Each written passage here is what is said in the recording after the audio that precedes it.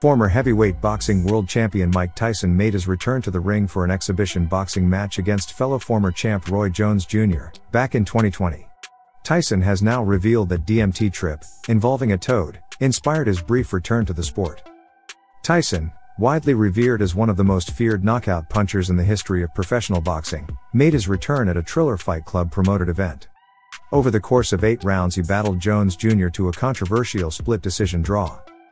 The outing was Tyson's first in the form of an exhibition since his November 2006 matchup against Corey Sanders.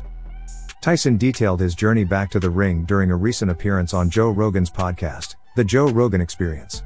Iron Mike revealed that a toad had instructed him to carry out his return, all while experiencing a hallucinogenic DMT experience.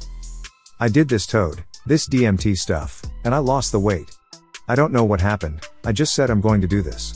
I did this toad and the toad said, you gotta do this. You have to do it." Rogan asked if the toad told Tyson to fight, something the former champ confirmed. "Yeah, you have to do it.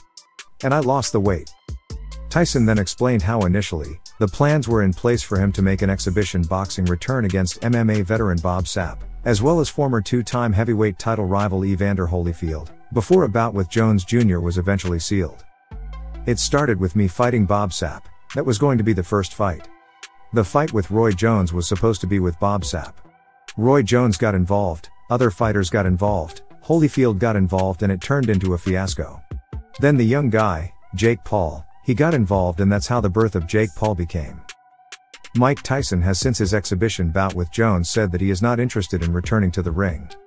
But another hallucinogenic experience might just be what sways him to do it again. Would you like to see Mike Tyson return to the ring at 55 years old?